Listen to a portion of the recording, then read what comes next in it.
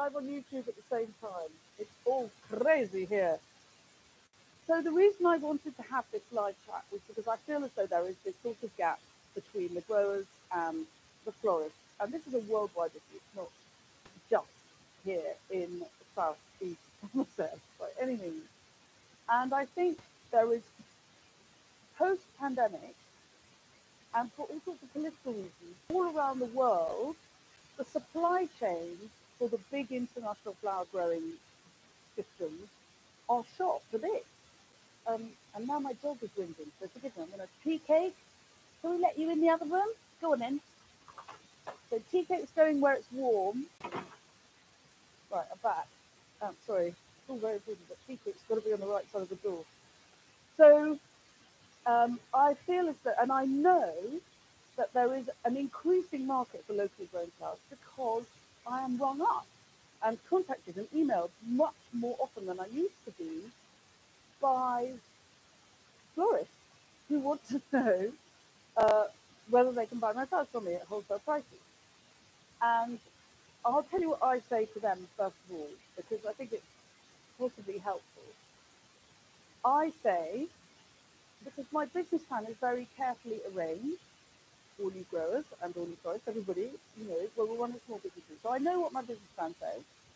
And my flowers, when they're retail, are not especially expensive. So I don't really do a wholesale price. However, they are reasonably priced.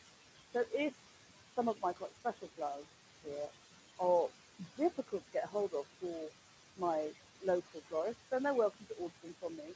And they will not get an especially low price. What's happened, I think, for lots of growers, especially those that started a while ago, like 5, 10, more than 2 years ago, we started at a time when imported flowers were very, very inexpensive. And so it was very hard for us to compete with those imports. And understandably, I completely understand why the florists would look at our prices and roll their eyes and say, "You're crazy, I'm not paying those prices. I can get them much, much less expensively from my wholesaler. And I can get a bigger choice.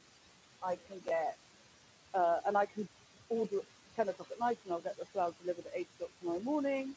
I don't have to pay for 6 weeks." There are lots and lots of reasons why, understandably, a traditional florist using a long-established wholesale system of imported flowers would find dealing with locally grown flowers, especially with a small-scale producers, fiddly. However, the last couple of years have been the last couple of years. And we come out the other side with a lot of flower growers, many of whom are also florists, because they originally went to talk to their local florist, and the florist said, "You're crazy, your prices are too high." And so they set themselves up as florists, which is completely understandable and normal. And so they have a retail floristry business of their own, or they have a studio florist business, or they're doing wedding flowers, or whatever it is there. And so what happened was they got in the habit of growing a lot of varieties so that they have masses of stock to choose from. If I'm doing a wedding in June, I've got 30 plus varieties to choose from in my garden. And I might need 1,000 stems for my wedding. And I know I'm going to have 1,000 stems for my garden. That's great.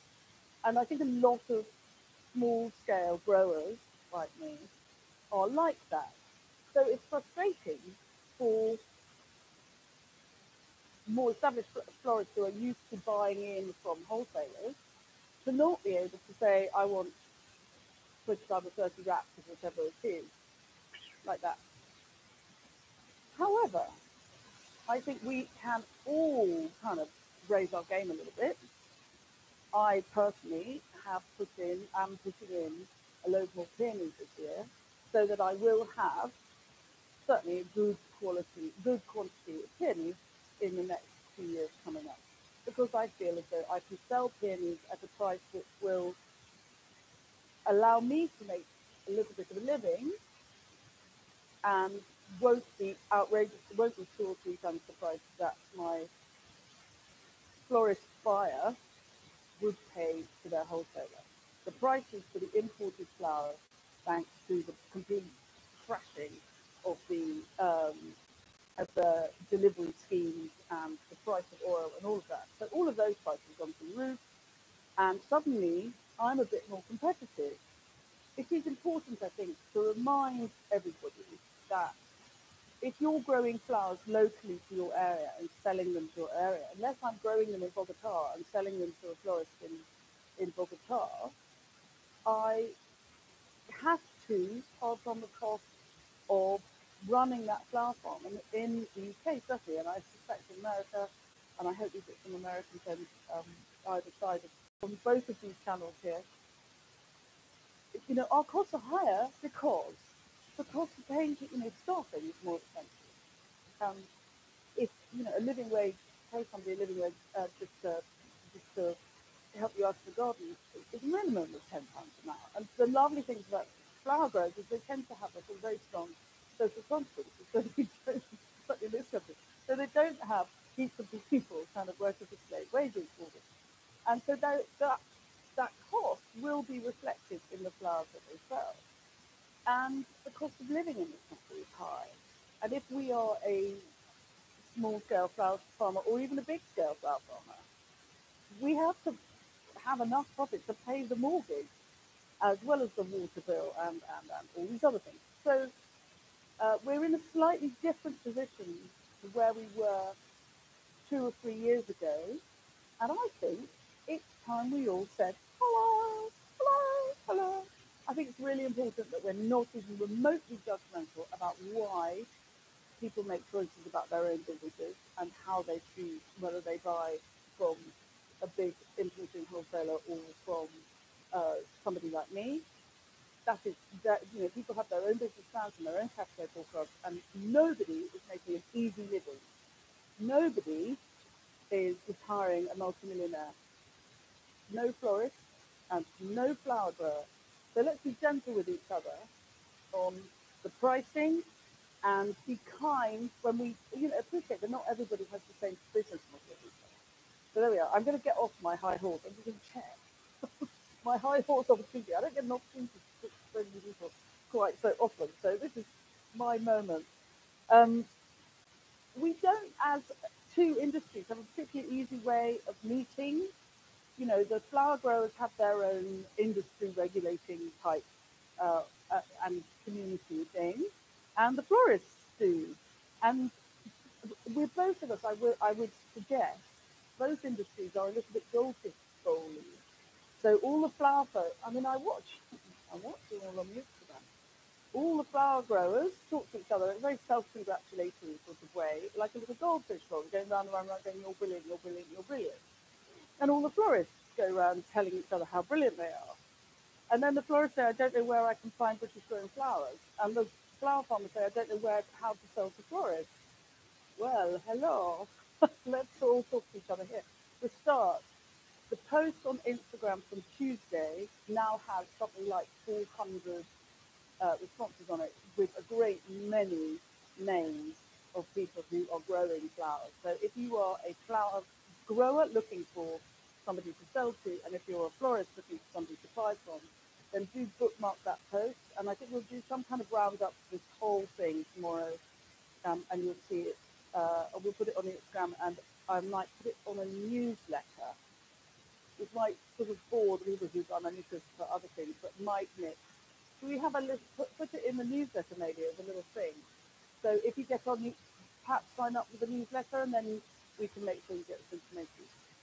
So let's stop being so in our goldfish bowls and turn around and say, hello, hello, I'm the florist, hello, I'm the flower grower, shall we be friends and talk to each other? Let's be kind to each other. If either flower growers say, I can't sell you my peonies for less than X, don't go, that's a ridiculous price, you'll never make any living. So, oh, well, that's understandable. Okay, well, I'm afraid I might have to go elsewhere then, but, good luck. Let's be nice to each other about it. I think the market for flowers altogether has changed dramatically, and I know this not only because of my customer base. We have a sort of busy retail bouquet business here at Common Farm, and lots of weddings. That's our most what we do most of the time. And I used to get people coming to me for wedding flowers, particularly because they were just sort of curious. Now they come because they're business grown. And they used to come because they like my design, they like my creativity, they like what I did with the flowers. But now, definitely, the locally grown aspect is part of the reason they come to me. I'll get an email saying, I'm writing to you because I want locally grown flowers for my wedding. They can, because of these years that have gone by, now assume that the flowers will be very good quality and that the design work will be good. So I think 10, 12 years ago, sometimes people were a bit nervous. But now, oh, thank you for buying badges. By the way, if you want to, feel free to buy a badge, for which I'm very grateful. It's a small amount of money into my pocket. But also, you can always buy me a copy. And the link, if you're on Instagram, is in my link tree. You scroll down and there's a link. And if you're on YouTube, there's also a link somewhere in the blurb. Anyway, carrying on. Um, and I'm very grateful for both because I'm not being paid to do this. So any contributions are really, really helpful. So the market has changed, and there is a stronger market for locally grown flowers, definitely. So the customer wants locally grown flowers. Um, and this is my list. Oh, yes. So there are sort of top tips. I think what we have to do as growers, if we're going to sell to florists, we have to make sure that the quality of what we're selling is as high as they would expect from coming in cardboard boxes from an international delivery organisation.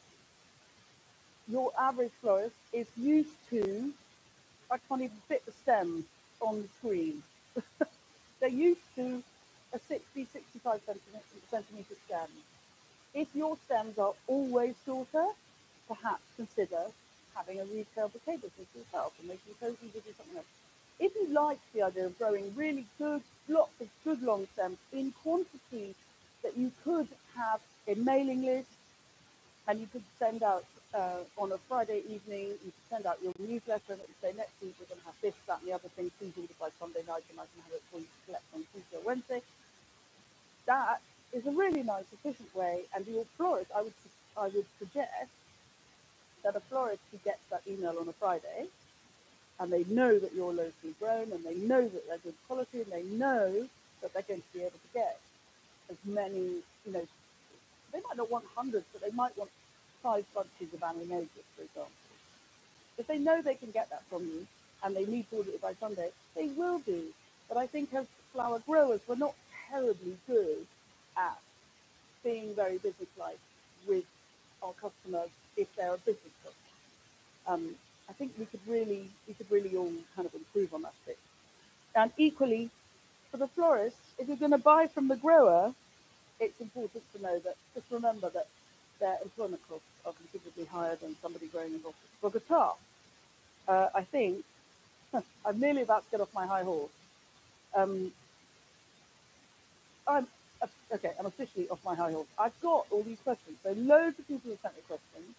Nick is sitting down the other end of the room. I think we've got no feedback. We were a bit worried about feedback, but we don't seem to have feedback. So we're so a little bit on YouTube. I'm sorry about that, YouTube. But Nick is sort of 25 yards away. So I'm going to start answering your questions. So thank you very much for those of you who sent me questions.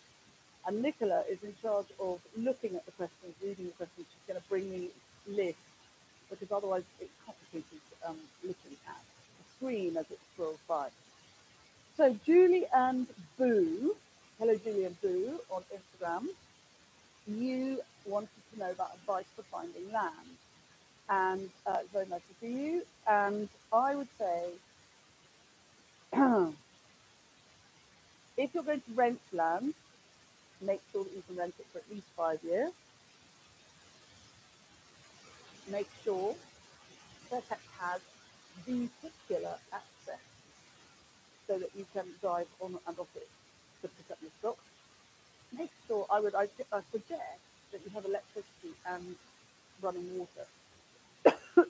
I'm sorry, talking like this, or get very dry throat. You could say, oh no, I'll be fine, I'll collect all the water off the roof of my barn. I would have a tap just in case. and you may be able to collect all your water off the roof of your barn, but it's possible the field you're looking for doesn't have a barn and can't get planning permission for a barn. If you find land,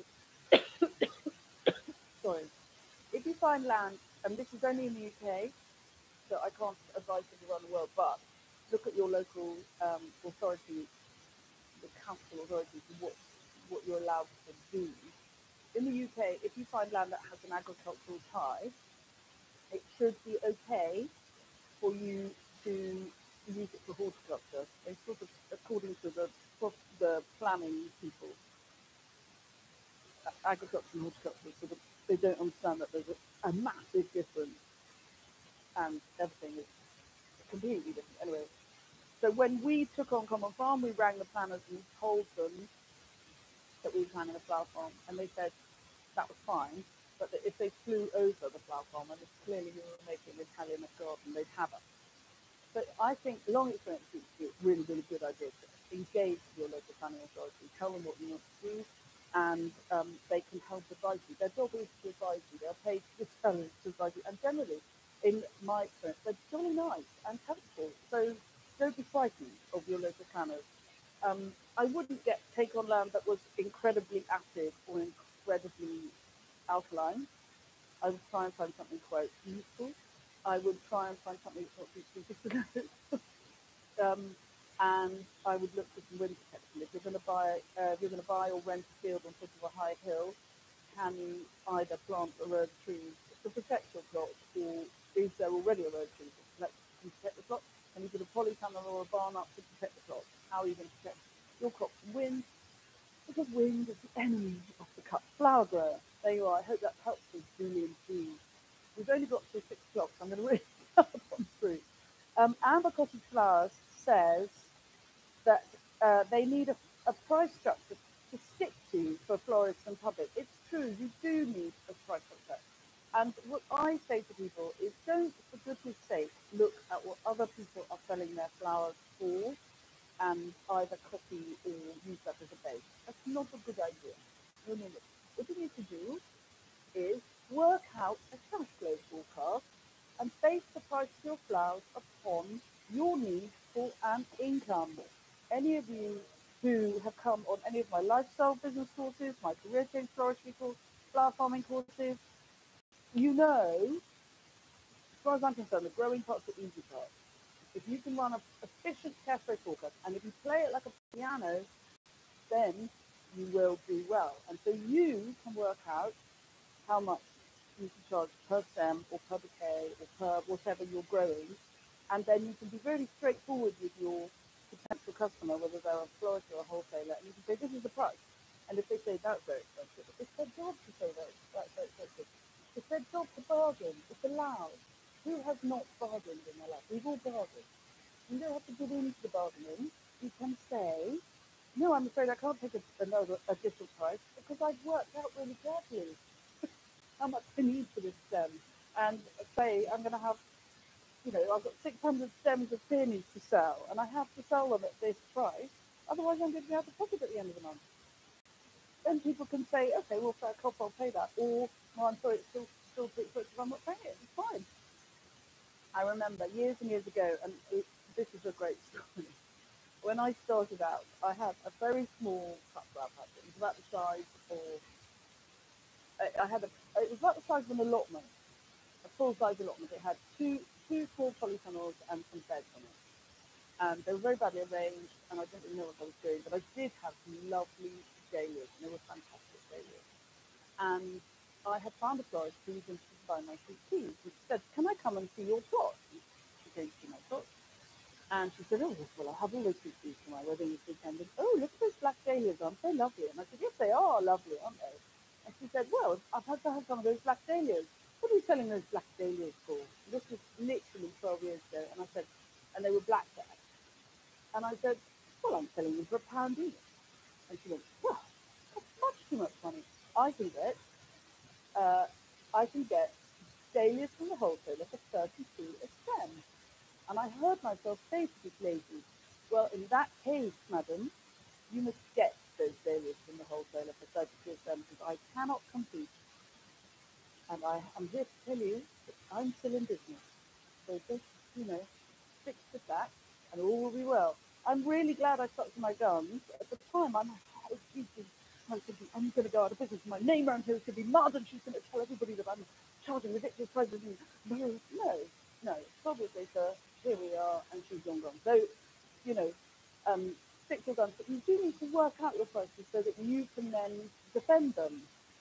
Don't just charge a price that you've seen somebody else charge. It's meaningless. Meaningless. We don't work for the marketing board in 1953. Our prices are not dictated by anybody. Look at what you're growing, look at what you can sell it for, decide what you need. Don't be greedy, but be sensible. Anyway, lecture, but you didn't think you were coming for a lecture, did you? Cornfield Flowers says, when selling wholesale to florists, what are the pros and cons for selling by stem or bucket? I think it depends on your relationship with the florist.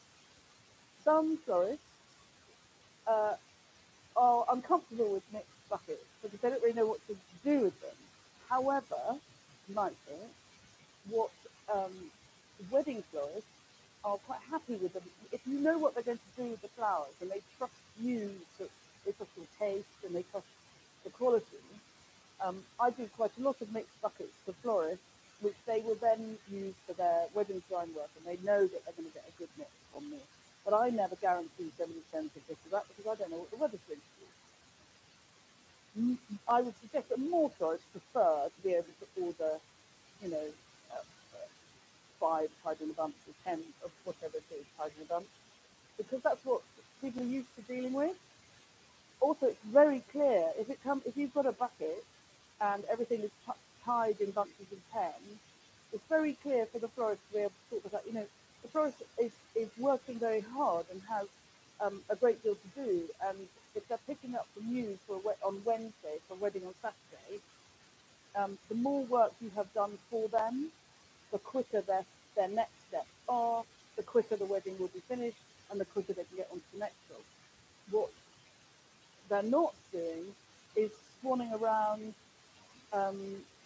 going, oh, I've got plenty of time, and oh, how does this one stem go? Oh, how long will I? Oh, it's like this week. Shall I go? No, they're going, right, I've got 20 table centres to make. I've got a bride, 5 bridesmaids, 8 buttonholes, an arch, and a hanging ladder. I've got 3 people.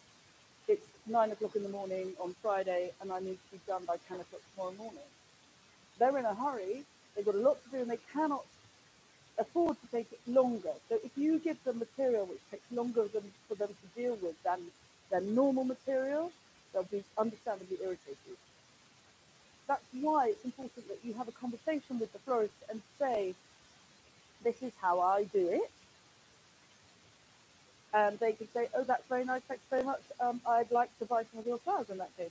Or you say, this is how I do it. And they say, oh, is it possible, please, that I could have them in bunches of 10? It'd be much easier for me to work like that.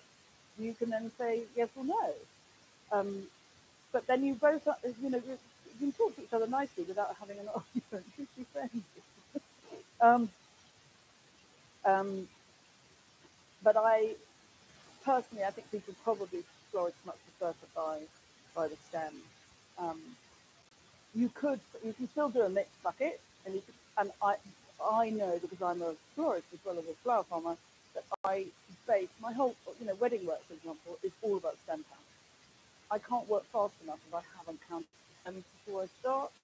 So even if my florist head, if I'm cutting for myself for my wedding, for the wedding flowers I'm about to do, it's the stem count that's more important than anything else. I can cut a slightly up and down number of roses and number of whatever varieties I've got, but I need that stem count and I need the balance in the stem count. So it needs to be X foliage, X filler, X active flowers, and I know that because I am a florist as well as being a flower farmer. So it's important to be able to understand the pressures that the florists are under. Especially, and I think this year is a little bit of a kind of woohoo, we're all a bit like this year, because I think to some extent the growers are much more in the seller's market than they have been because the the logistics are shocked a bit. And so, people are going to need your flowers because they can't get them from abroad. But also, I think it's really important that we understand that the florists often are doing weddings this summer for which they quoted possibly 3 years ago. And they may be able to put the price up a little bit, but I don't think all florists are going to be able to say to all their customers, I'm sorry that the prices have changed so dramatically that your wedding flowers are going to cost 100% more than they did 2 years ago, 3 years ago. Because they did a deal, there's a contract signed 2 or 3 years ago for X amount of money, and so there are going to be a lot of florists this year working for very, very little profit as they try and mop up those weddings and events that have been booked in for a couple of years. None of us expected that, and I think be kind. We need to be kind to each other, and I think the florists are going to be working their socks off this summer. So, and if they do come to you and say, "Can you tell me whether you've got this, that, and the other?" Please answer quickly. Be straightforward. Give them straight prices. Don't, can you or not? They don't want to have tea and just keep about and chat. They haven't got time. They're really, really under pressure. So, I love this. Wild Rose Flowers says she's looking to use more British grown flowers, and she's hoping this session will be inclusive and collaborative so that we can all grow together. I love that, and yes, and that's why I called it Growing Together. So thank you, Wild Rose Flowers. That has been a great inspiration to me. Katie Johnson Clark, where can she source locally grown flowers from in Cumbria? So Katie Johnson Clark is on Instagram. If you are a Cumbrian flower farmer or possibly West Yorkshire or wherever, then please let her know. This is my hand I've been calling. Valenta Bloom. This is a really brilliant point. Please be careful when putting flowers on cakes. Make sure that they are not covered in pesticides, fungicides, and chemicals which are actually banned in the UK. And often, if you're using 40 flowers, you just don't know, they're not food grade flowers, are they? And so if I were going to have a locally grown flower before, this dog of mine is driving me insane. I'm going to let her out. Where? You going in there? No. She's just whining. I apologise. The dog is just going to whine. She's overexcited. We're all overexcited. Yes, so be careful putting flowers on cakes, and I think you may find that your local grower is really very good at growing flowers that have not been sprayed with anything. The expert in edible flowers is Jan Billington at Maddox Farm Organics, who is the queen of the edible flower and has a fantastic business which she's been running for years. She will deliver throughout the UK. Her edible flowers are grown as food. And so if I were going to put flowers on cake, I would ask Jan Billington to deliver flowers to me. Right. Moving on. Okay, Millen DK. What kind of vase life do I get from a bouquet? What an excellent question. So my flowers grown here in my field at Common Farm in Somerset, I guarantee to my customer by date, which is sort of what you get from the supermarket anyway. I do have a care card which goes with my bouquets, and it says these flowers will work very nicely if I read you my care card. Hold the line caller. If I can find a care card. This is my care card. It goes with my flowers. You really can't buy me a copy for this. And all that six badges. My care card says on the back, how to care for your flowers. To get the best out of your bouquet, please remove all packaging as soon as you can. Snip a centimetre off the stems of your flowers and put them in fresh water. Flowers from Common Farm have not been treated with any flower-preserving liquid, and neither do we supply flower food. Giving flowers fresh water and snipping the ends of the stems every day will keep your bouquet in top condition for up to a week. If you do find a few flowers go over during that time, then pinch them out of your bouquet to let the other flowers grow on. Our flowers are cut to order, should be full of scent, and literally grow in the vase. There you go. So hopefully I have managed my customers' expectations and I have encouraged them to look after the flowers in a sustainable and sensible way. Um, Sweet Pea Rosa in East London is trying to find growers to buy from. So get in touch if you're Essex, East London, Hertfordshire, around that neck of the woods. She's called Sweet Pea Rosa. L. Thompson 254 is about to start a small-scale farm. How best to engage with local florists? I'd go and talk to them. Just go and talk to them. Bring them up. I know cold calling is so scary. Bring them up. Go see them. Um, Ask them if they are prepared to talk to you. Would they like to come and see your farm? If you're very small scale, you are unlikely to have large enough quantities of stock for to be useful. I mean, a florist, I do this when I'm ordering in flowers from other British growers. If I can get it all from one grower, I will. Because then I'm only paying one delivery cost. I'm only sending one email. I'm only having to administrate one payment. I'm only having to report one VAT, one VAT charge, all of that. So if you're going to be a small grower, do go and talk to local florists, see what they would like you to grow. But if you're going to be too small to be able to really supply maybe 5 or 10 bunches of something at a time, that may make you in the short term not so useful for a florist. If this is what I always say, if you've got a confined space, focus on growing flowers that are really valuable. Don't grow masses and masses of filler. Grow peonies, roses, dahlias, fancy tulips, things that are worth more. Um, uh, Catherine Hunter wants to know, is there an online directory for sourcing locally grown flowers? There is the Flowers from the Farm website. Obviously, not everybody's a member of Flowers from the Farm. I'm not a member of Flowers from the Farm.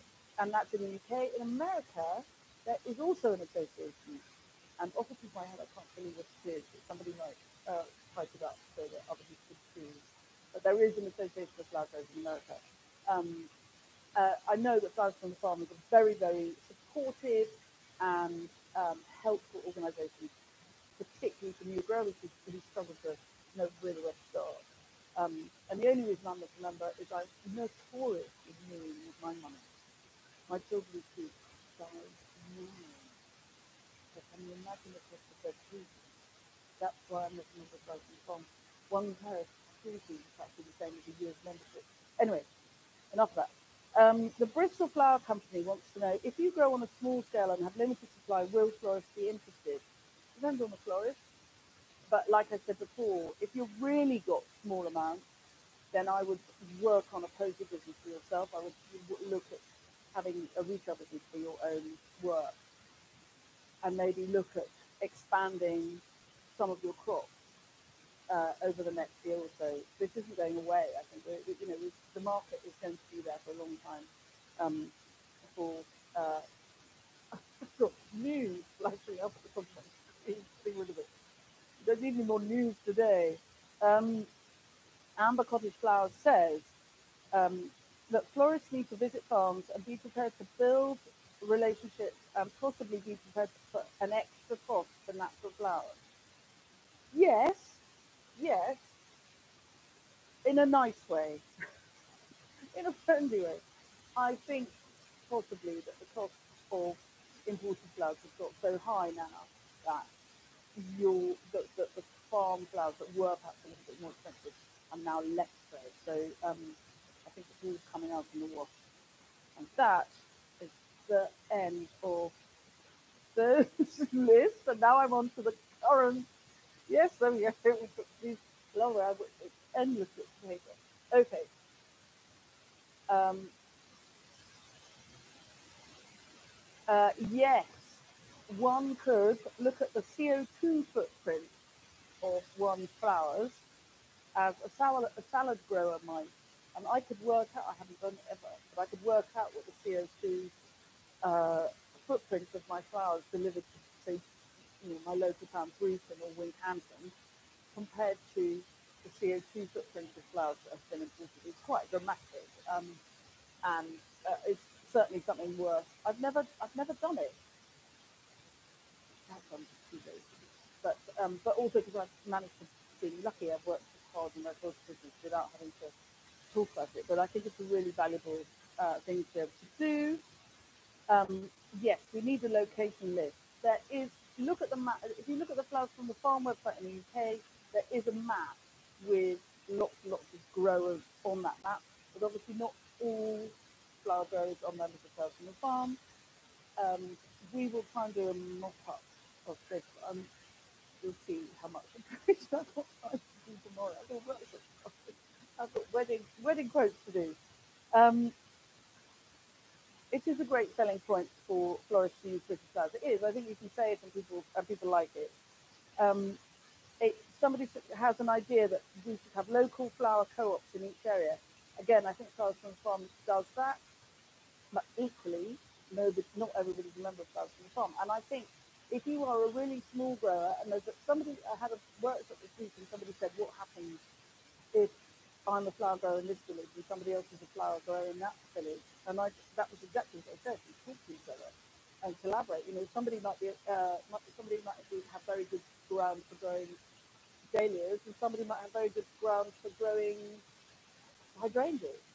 So you grow the dahlias, you grow the hydrangeas, and between you make a living. Um, and there are a lot of local, regional, and farmers markets. I think farmers markets are great for discovering how to use your market. And again, I think if you look at what people buy at farmers markets and kind of grow for them, you can do very, very nicely.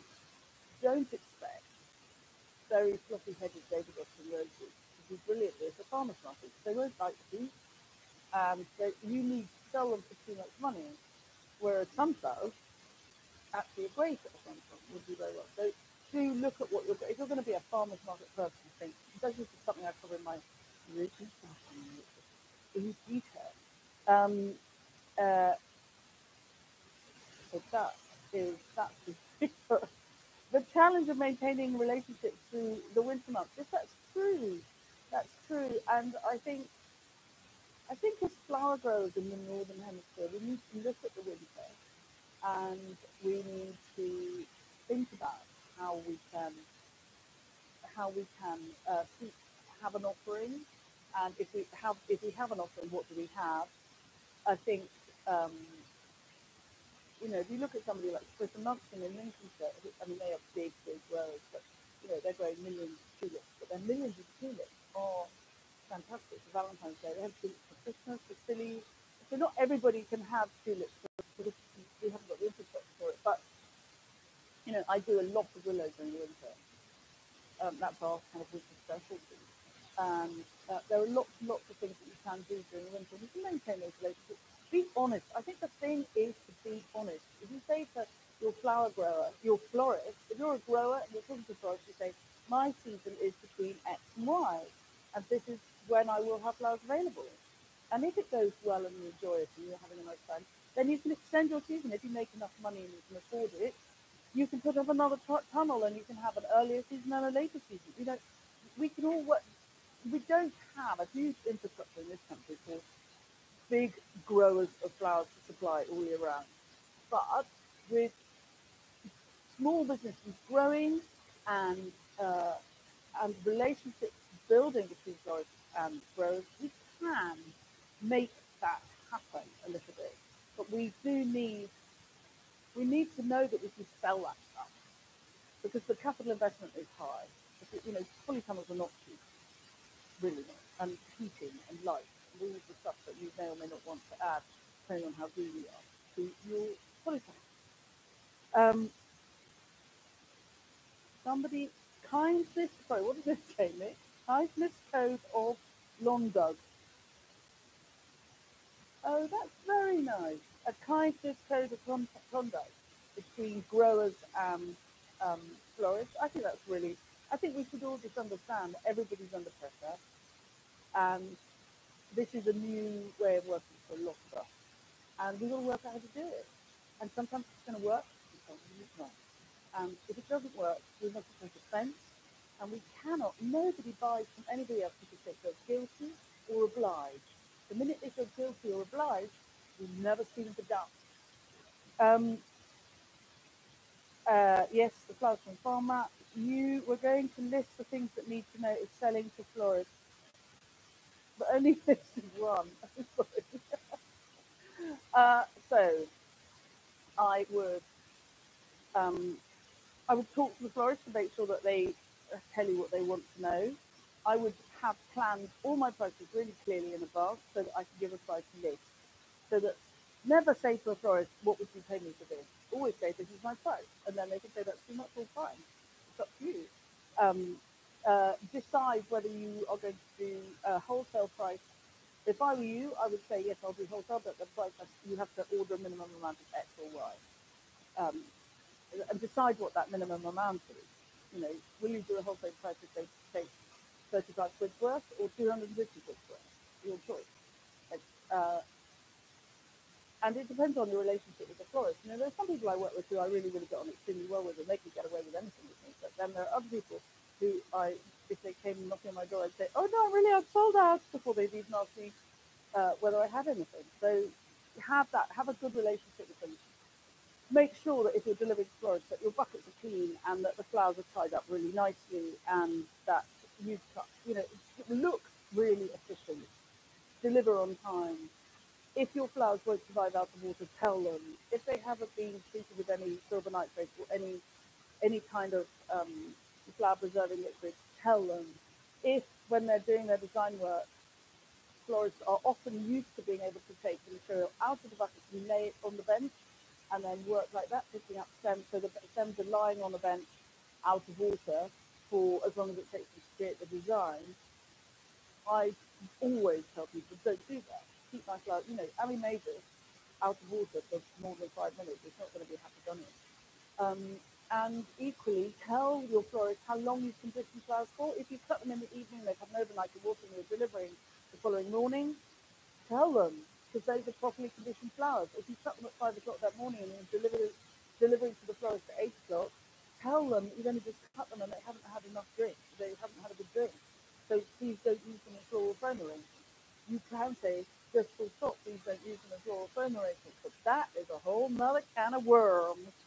Um, anyway, so I hope that's a good list for things to tell florists. I think educate your customer. Allow your customer to know. Florists, I remember years and years ago, I gave a talk to a NAPAS club, a National Association of Flower Arrangers Club in Sturminster Newton in Dorset. And they were very nice ladies, and I did a demo of the care, and we had a really nice time. And then after that, they ordered, I think, 4 or 5 buckets of flowers for their flower festival.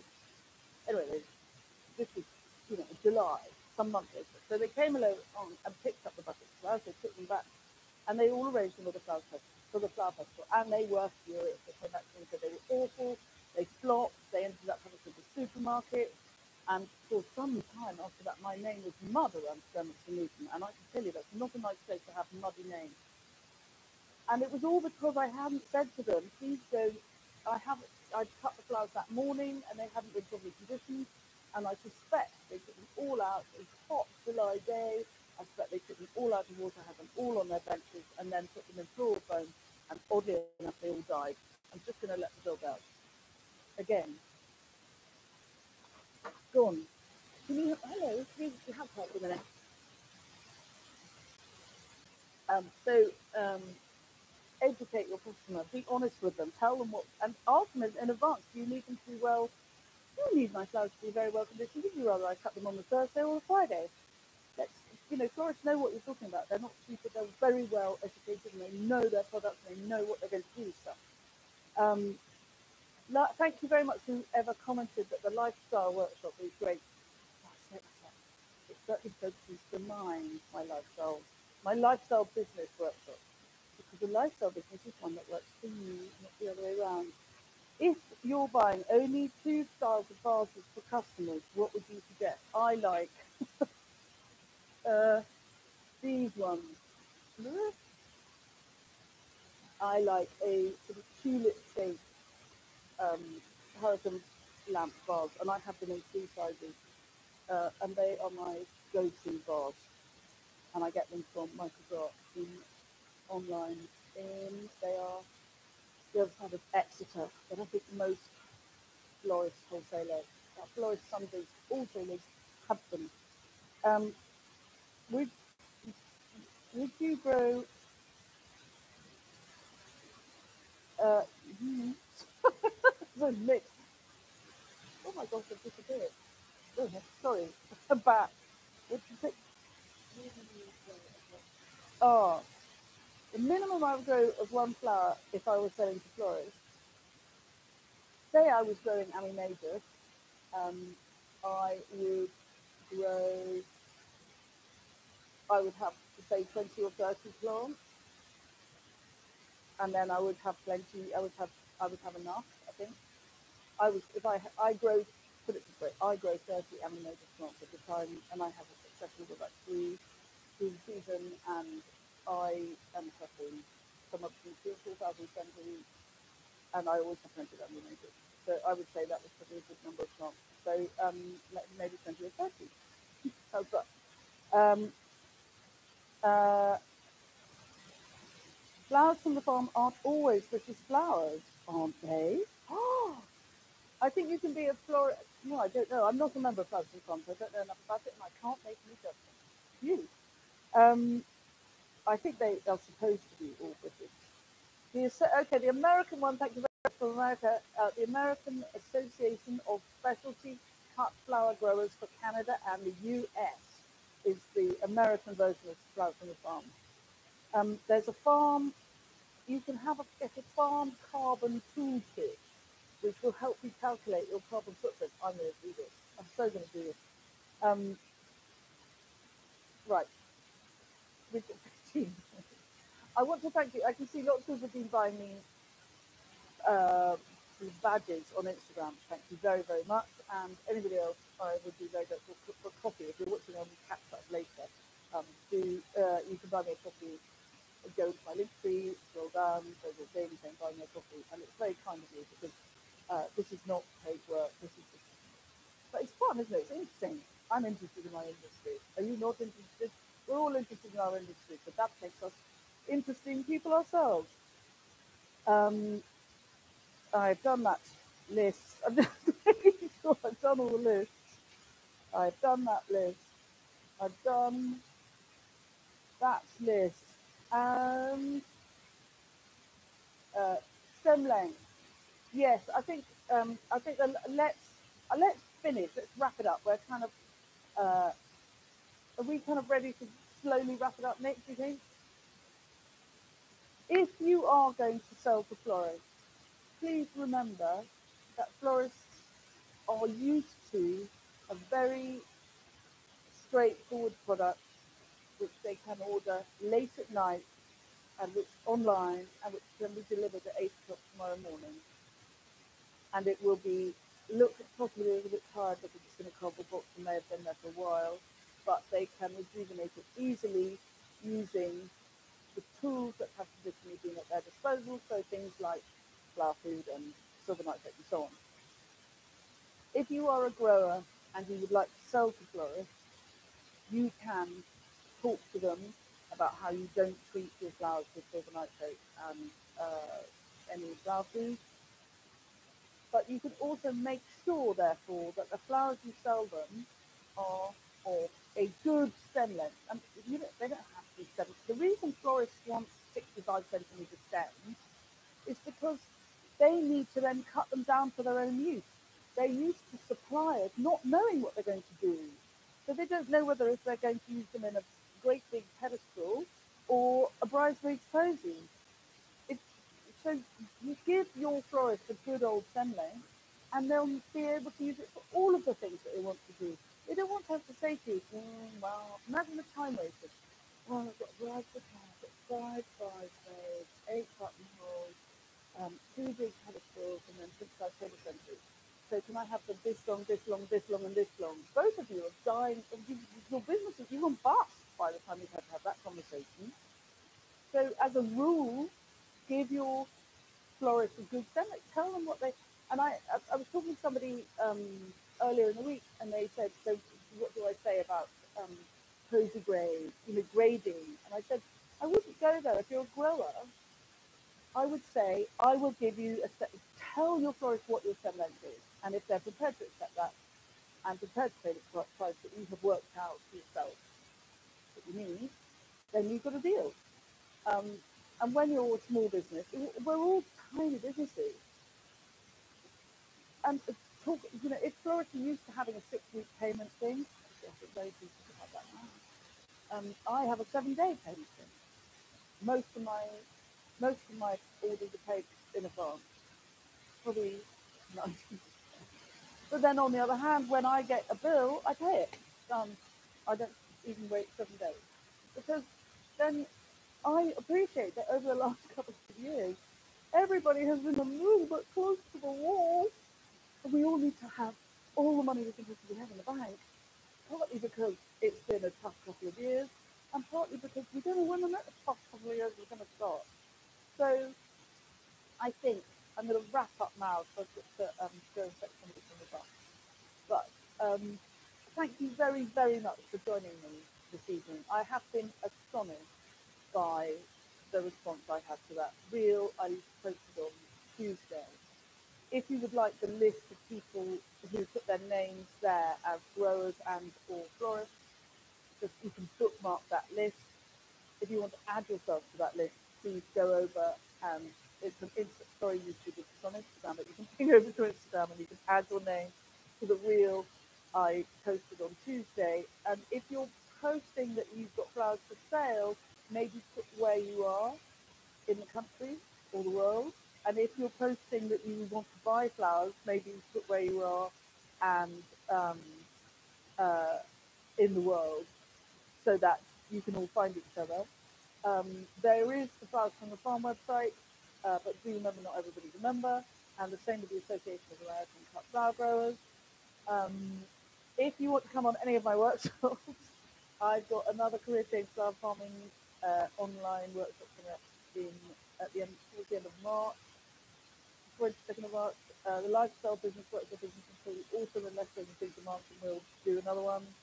But the lifestyle business workshop is really very good.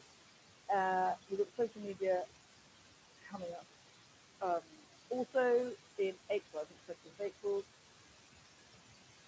Oh, sorry, 9th of March. No, it's sold out, isn't it? Yeah, sorry, yeah, no. So 20th of April is the next social media with places. And I want to wish you all good luck and good fortune, growers and florists alike. We've had a hell of a couple of years. We're going to have a hell of a season this summer. I think we're all going to be absolutely knocked over with exhaustion by the end of it. And hopefully we'll have made some new friends and some new business contacts. And we will all be being very nice to each other, very understanding of each other. And hopefully all of us will be making a living. So thank you very much for coming. Feel free to buy me a coffee. Thanks for the badges. Bye-bye. Bye-bye. I can't even remember where to get out of here. How do I get out of YouTube?